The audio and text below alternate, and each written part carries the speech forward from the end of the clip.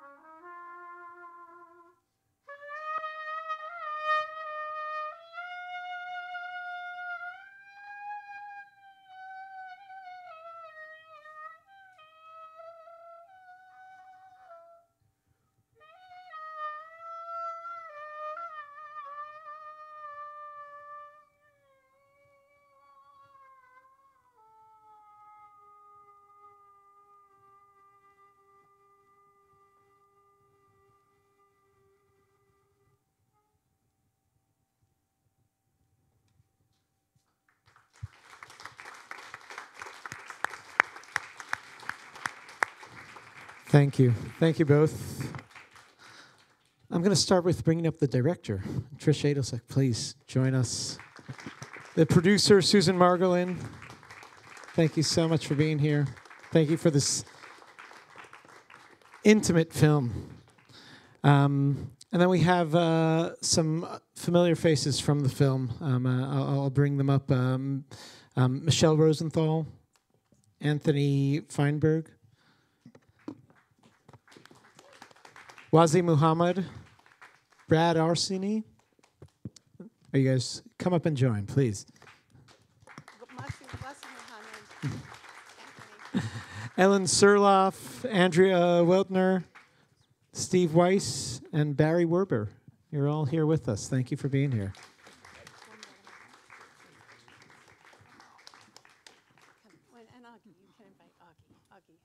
Who else? Augie Siriano is also a survivor. Come on down. And we have Elliot Joseph, one of our key executive producers. Why don't you come down, Elliot, too? Please. Thank you.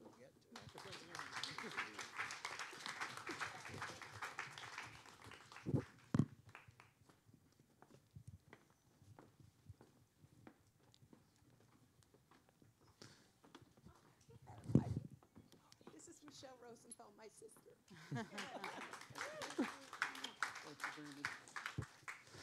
Thank you all so much. Thank you for being here. This is kind of not our usual Q&As for those who have been here before.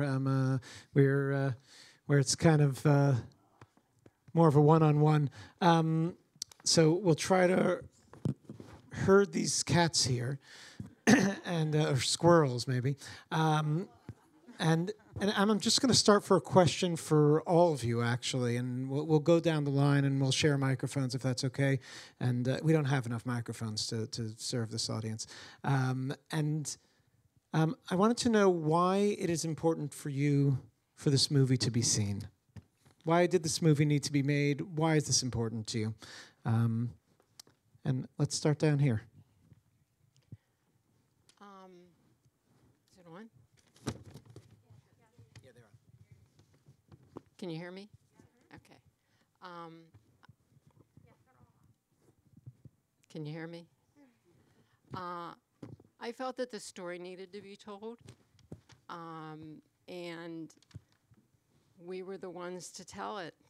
We experienced it, and that's how the truth would be told, and that's why I did it.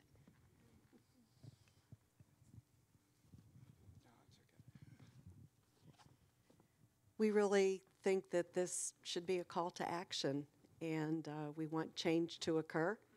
And the more people that see this and are aware of what happened, maybe good will come of it. And that's why we made this film. I think I should defer to others because I, want to let everyone speak. So. The work of the beast is incessant, and so should be the work of the spirit people.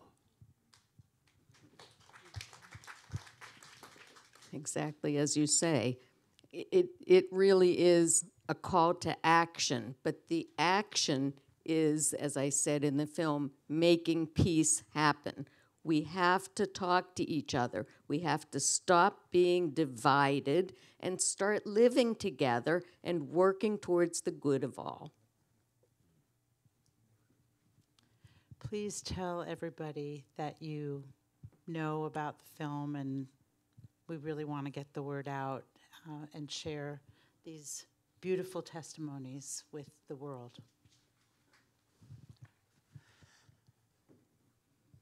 So I think it's really important. One, thank you, Trish. Thank you, Susan, for doing this. I spend my time traveling from city to city, working with Jewish communities, helping them protect themselves.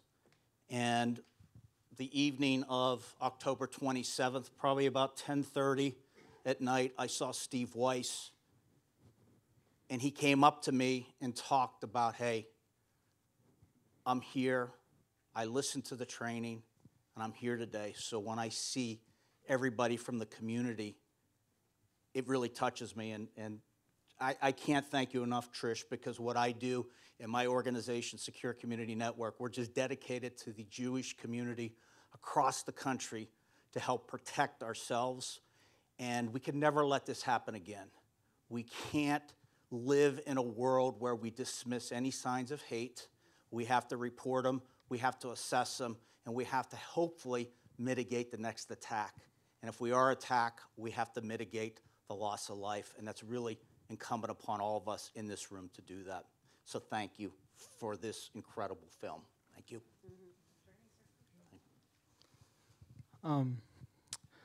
Thank you, Trish, for this incredible film. And sorry, it's very difficult to speak after seeing it. And every year it's such a beautiful opportunity to get to see everybody, but it's always so hard to relive what we went through. But one thing I'm excited for, with the release of this in particular, is it tends to get a bit dark, especially around the world. There's been a lot of tragedies and things that we're all very concerned about, as we should be. As Brad referenced, we need to be vigilant, we need to be prepared.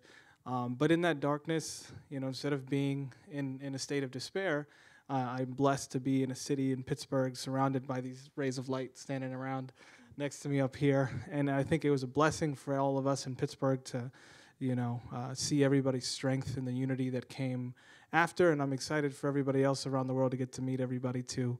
And I think that's going to shine some light, in these dark times. And I just want to say how much I love everybody here, and it's so nice to be with everyone. Yep. We love you back, Wasi, and everybody here.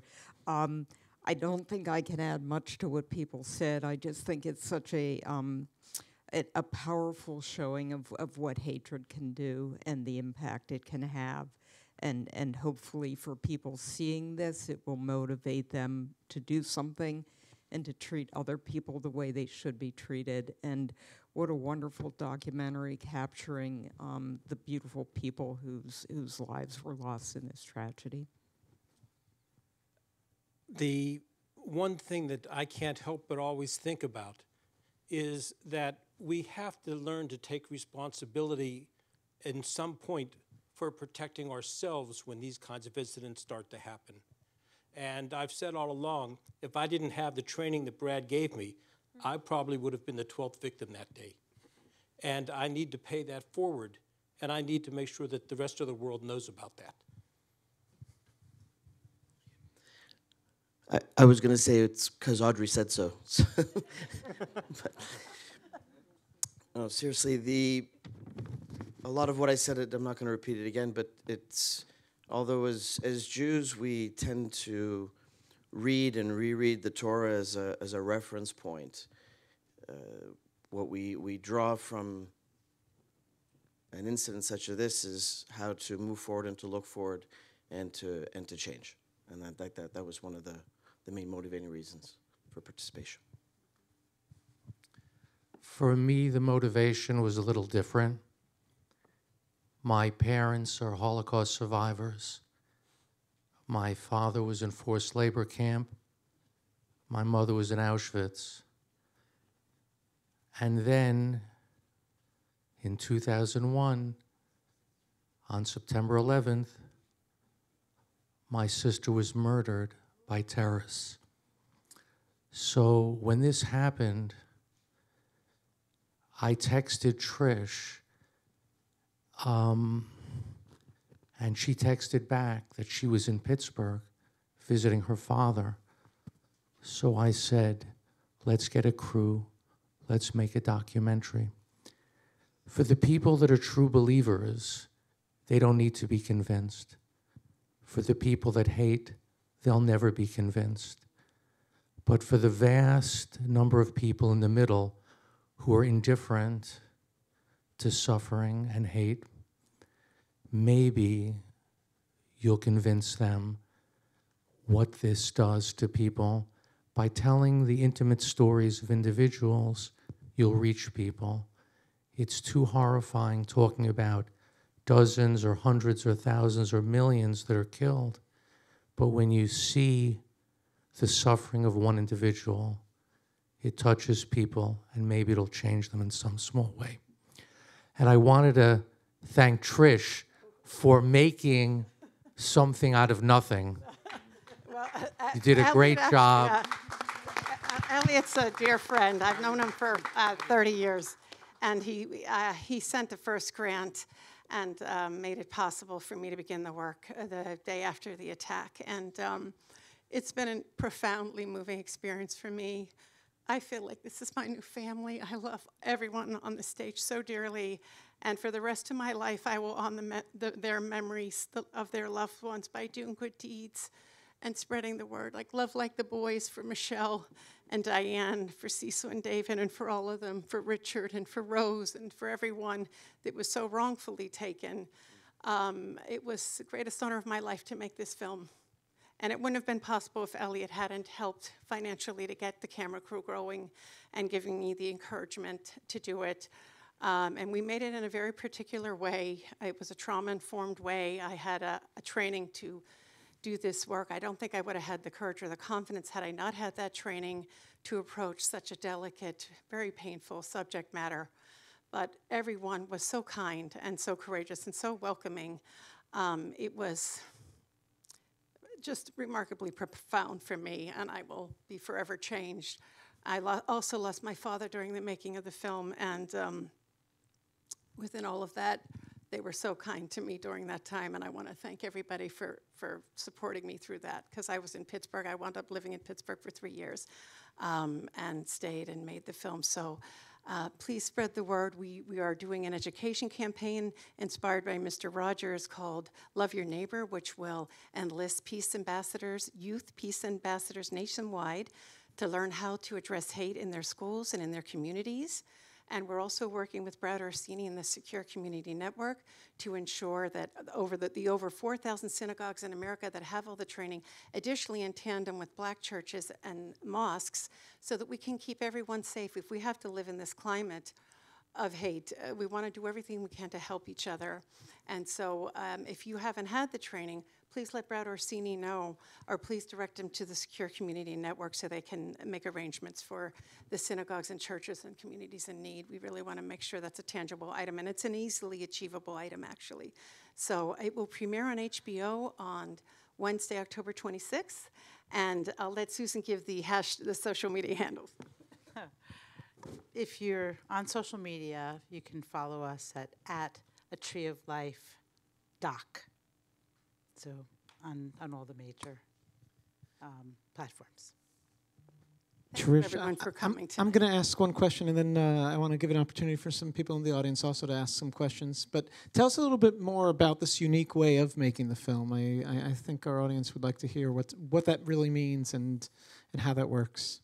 Sure. It's a trauma-informed approach. My last film was called I Am Evidence, and I interviewed 14 survivors of sexual violence, and I worked for about 3 years with a trauma-informed therapeutic team. And I worked with one of the survivors initially on which questions to ask so that they weren't triggering and they were questions that were comfortable for the participant. And I did that with Audrey Glickman. I had a connection to Audrey, and we worked on questions, and I asked all of the participants in the film the same questions so that I could weave together their responses. But additionally, to really be thoughtful in what you ask and what the exchanges are, that you cannot be in a rush. A lot of victims complained about how insensitive reporters were. Barry Werber, the gentleman in the film who talks about a Passover Seder, a reporter showed up at his door the next day with a box of donuts after the attack. I mean, this is not how journalism should be happening. We need to, if we're taking, we also need to be giving. And it's a code of ethics, how we treat people. It's wildly inappropriate to do things like that. And they should always be at the forefront of whatever their feelings and needs are. And so I interviewed them in their homes where they felt most comfortable. And also they saw iterations of the film because I strongly felt that those that lived it should tell it. And it would be done when they felt most comfortable, and they would have full agency over that. And we had probably 5 different versions of this film. And I want to thank them all for watching them, because that wasn't easy, but their feedback was really important for me because I really they were my most important audience. And if they weren't comfortable, then I don't know how I was going to be able to succeed in reaching people. So I really think that's, the core way in which you do it. You can't rush, you have to take your time. And I stayed in Pittsburgh full time, and when they felt comfortable, I was there to respond. So that's essentially how it works. Beautiful. And now my final question before we turn it over to our audience is, what do you want our audience to do? What should they be doing now? And this goes really to any of you. They've seen this film. They've been inspired, apart from telling their friends to watch it on HBO, available on HBO Max too, maybe. What should our audience be doing? What's our call to action? Vote.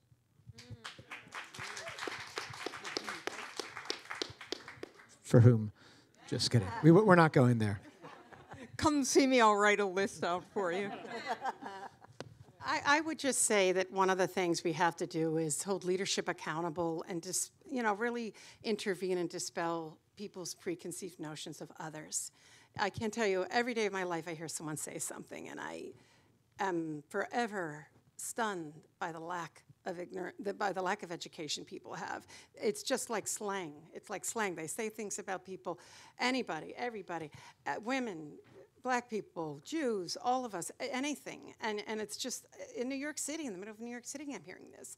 And we have to find a way to sit down and talk this through and really shut this down, because it's really dangerous, as you see. And it's time for us to move on. We're approaching 2023. I think we really have to find a way to build bridges and start diminishing this and really holding people accountable who participate in this type of behavior. Can I add to that? Yes, please. I think what's really important for me to impart upon everybody, I've spent almost 30 years in law enforcement. and a lot of time as a crisis manager, and whenever you show up on the scene of a horrific event, you would interview folks and they'd say, I never thought it happened here. And I think we as a Jewish community have to get past that mindset that it'll never happen here, and that we should prepare if it is happen. I am not living my life in fear. My job and our job is to empower our community. And an empowered community is a resilient community. So I think it's really important that we take that mantra and really train our entire community. When I retired from the FBI and I went to Pittsburgh, the first mantle of our program was to train all 55,000 Jews in Pittsburgh. Now we need to train all 8 million Jews in the United States. Yes. And that is really what we look to do in each and every one of our synagogues, every one of our community centers. In my group, we also work with other affected and targeted groups. I've been in mosque, I've been in all different type faith-based churches, houses of worship, and I think we need to take ownership. Steve said it, take ownership of our own security. And our Pittsburgh police did a phenomenal job in their response. And when they responded, not one other civilian was shot, and they went right to that attacker, and they suffered some pretty horrific wounds of their own. But we need to, as a community, take action, and we call commitment to action. So I'll leave it at that. Thank you. Thank you. I would, of course, piggyback on that we need to have the run, hide, and fight training. If you have not been trained, you need to be trained. Also, the stop the bleed training. If you have not had it, you need to get it. I'm really proud to bring our audience and make them a part of this. Are there one more? Sorry. Yeah, one more. Just an example. Here the two of us stand. I see so many similarities between the two of us. If everybody would look at people that way and not, I mean, there are many ways to figure that you and I are opposites, but there are so many similarities. That's what you have to see. Thank you. That's probably the most powerful part of it. Isaac, can I yes, just add one last thing? As a New Yorker, I was a newcomer to the amazing city of Pittsburgh, and I'm now a Steelers fan, but the Jets are getting a little better, so I think about that.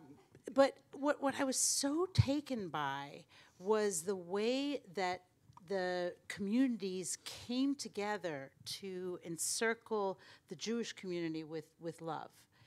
And that was just an incredible thing to see. The way that the communities bonded together and were there for each other. And, as New York is a huge metropolis, and it's a little bit more challenging, but we have to figure out a way to break down the silos. We're so divided and we're so polarized. And if this film can inspire each of us to work personally to try to figure out ways to break down those divisions, I feel like we will have accomplished what we set out to do. We already knew each other. The communities already knew each other before this. Not only had we come together in times of trouble, we were accustomed to coming together for other things as well. We worked on initiatives together. We gave Devar Torahs in each other's congregations. We knew each other. We keep saying that's the last one, but we'll do one more. If I could just maybe break it down into something a bit more bite-sized. This seems like such a long-range plan. This seems something that's so big and so maybe potentially hard to tackle. I think there's an interesting lesson we can learn from. We just read at Simchas Torah about the end of the life of Moses. So everyone knows the story, but what do we draw from it? Everybody knows that Moses actually never made it into the land of Israel. So we all have our things in life that we may not accomplish. But there was a rabbi thousands of years ago who said it's not that what you accomplish, it's what you start. I think Anthony should have given a spoiler alert about whether Moses makes it into the... It's over. Start again.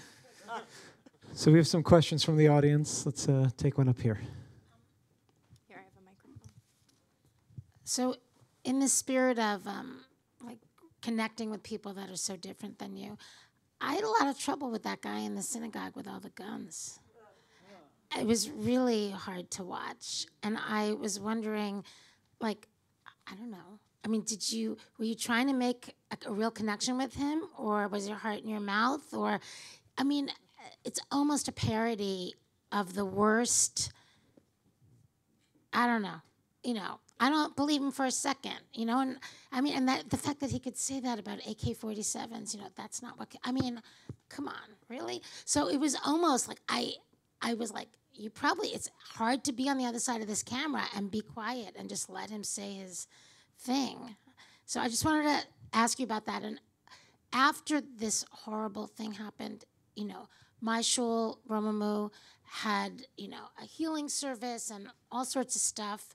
And it was, I remember watching it, on my laptop because I couldn't leave my kid. And she was like, well, what happened? And I explained, and she said, in the synagogue? They shot them in the synagogue? And it was really hard for me to explain this to her, She's like, why is Rabbi David crying? Why is everyone crying in our synagogue? Some other people in the synagogue got hurt. How did they get hurt? Anyway, what happened after that was a big issue. Do we have a locked box with guns and some people get training or not? And it really was a big issue for people. I mean, most of us did not want to have a locked box with guns and know that some people had training and knew how to get in the box and other people's didn't. So I think the training thing's really complicated for people who don't like guns. I understand what you're saying about the individual in the synagogue with the AK-47s. That is tough to watch, but I think it is important to see what people are out there thinking. What is our threat? What's the assessment out there on what we're really combating? But the question of whether or not our community members, our ushers and our greeters should have weapons in a synagogue, I am not traditionally for that. We've actually put out a very large paper that we provide firearms in the faithful, and it's a discussion for synagogues to have. So I come down to leave the guns in the hands of professionals. That's law enforcement, and that's who should have them. Now, I know that's hard for a lot of people to hear that. And coming as a Marine and an FBI agent and a guy that carries a gun for my business and for what I do for a living or did for a living, I'm probably, I don't want to say in the minority, but I truly believe no one should have an AK-47, an AR-15. There's no room for assault weapons in our country. And I don't think that we as a community, that's the last thing we should be doing for security in our synagogues, is placing guns in the hands of our congregants. We need to do everything else. We need to do the training. We need to discuss access control. We really need to have a thoughtful, layered approach to keep our community safe. And that's really what our security directors do across the country. When I retired, I was the 19th Jewish communal security director across the country. We have about 80 right now. So we're a growing field, and we're hiring folks all the time to do that, to protect our community. It is a complicated subject, and I'm happy to provide you those documents, and I'll give you a card, and I'm happy to give it to you for you and your leadership and your shul to make those decisions. I hope that answers the question. And I'll just add, Judith is a notable filmmaker, actually. She has a beautiful film called Love and Stuff. And I want to just answer your question about the gun shop, Judith, because I was filming Barry Werber at the JCC Inquirer, and I saw a woman in the back of the room crying. And I asked her if she was uncomfortable with the filming because I wanted to make sure she was okay. And she said she had heard that there was a gun shop created in a synagogue after the attack. And I was just again, in a state of shock. And so I started immediately doing research. And I said, I'm going to go down there immediately after we leave the JCC. We're in Squirrel Hill. And I had the cameraman with me and the sound person. And I found where it was. But I realized on driving there, it was a couple that bought an old synagogue, and they restored it. They put a few $100,000 into it, and they started out making it an internet cafe. And a very old sort of steel mill, long gone town where there wasn't even a university or anything there. And they tried to make it other things, and the only thing that worked was selling guns. So I put on a wire, I put on a leveler mic, and I told the cameraman and the sound man, if something happens, call 911, because I had no idea what I was walking into, if this guy was going to be a lunatic and shoot me or what was going to happen. So I just went in, and I was completely, offended by everything I saw, but I wanted to find out what made him do this. And we had the conversation you saw in the film, and I even went as far as raising money to take the religious symbols down, to do a follow-up scene. But his wife got involved, and she thought we were trying to do something around Trump, and she wouldn't let us come back. I was going to actually bring Ellen Surloff down, and we were going to have a conversation about how offensive it was and try to make a bridge, because we have a lot of bridges in Pittsburgh, and it's something we take pride in doing. We have like 600 bridges, I think, so that didn't get to happen, unfortunately, but that'll tell you a little bit about it.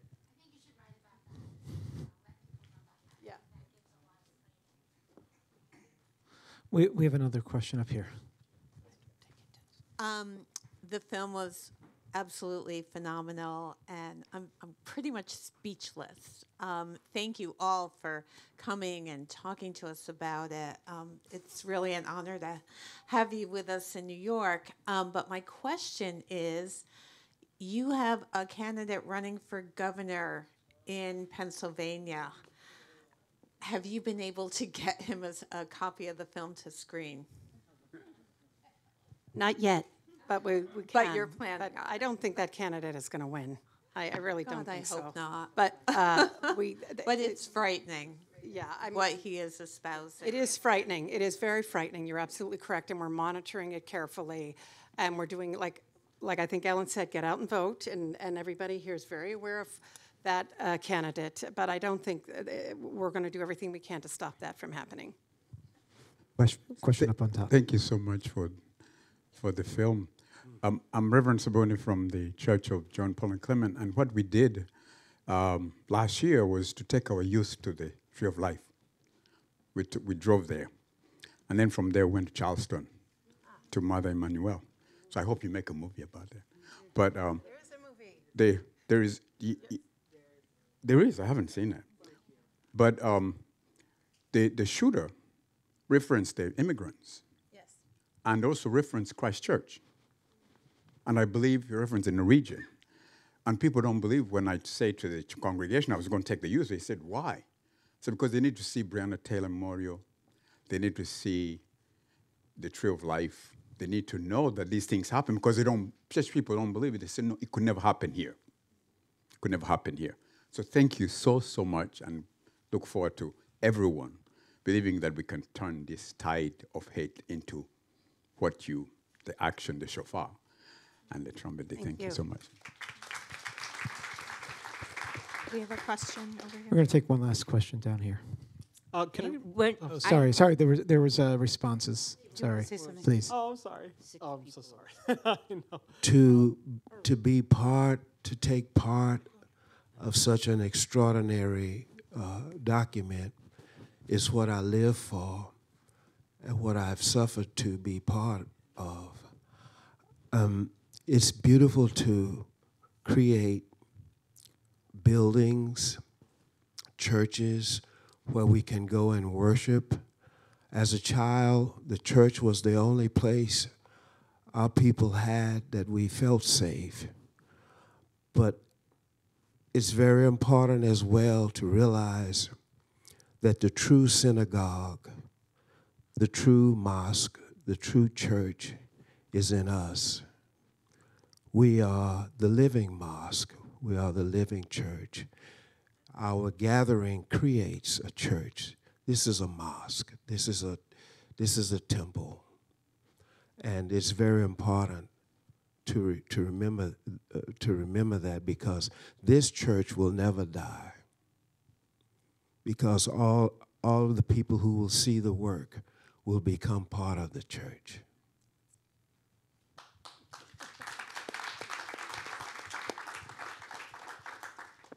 Yeah, sorry. Just a quick statement on, I know you mentioned that immigrants is part of the reason, and the rationale was mentioned in the film. You know, one of the ways that the Muslim and Jewish community have worked together for many years, amongst many, you know, have had deep relationships, is really regarding immigrants and refugees as well. Before the shooting, the largest resettlement organization in Pittsburgh was JFCS, Jewish Family and Community Services. Anybody want to guess what the biggest resettlement agency after that was? JFCS. No effect, no intended effect happened. It only deepened our relationships. We did more programming. We did a lot of events after that.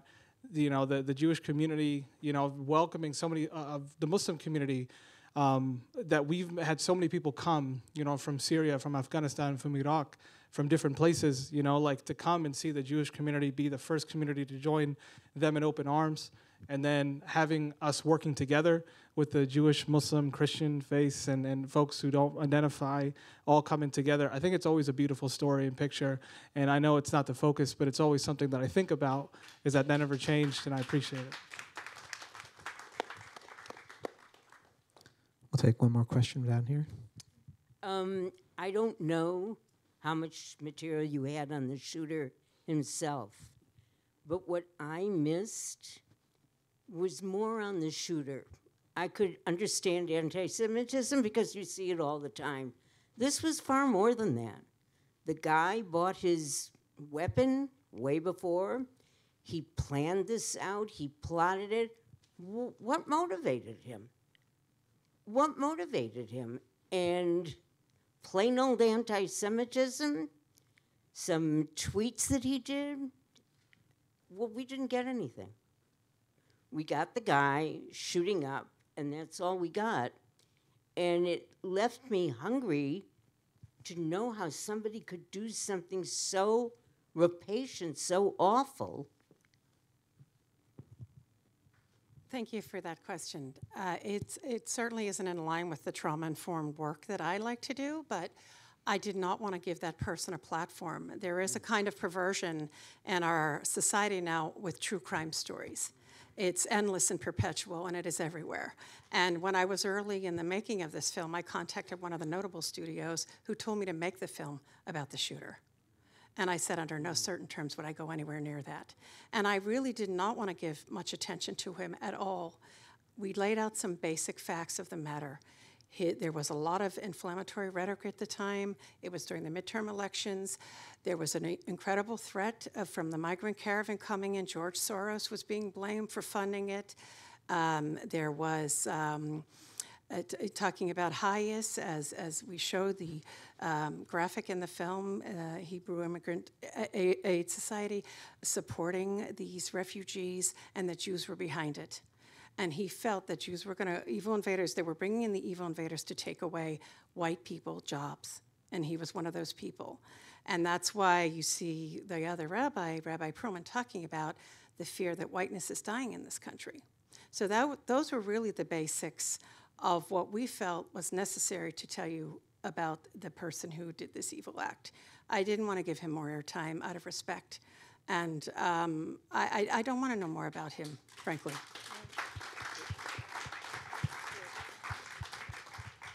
And I wasn't going to speak, but I think I speak on behalf of all of the family members that we thank Trish for taking such a trauma-informed approach to this, that we were able to tell our stories of our loved ones and not talk about the shooter. That's very important to us. I just wanted to say that this film is not about him. It's about us.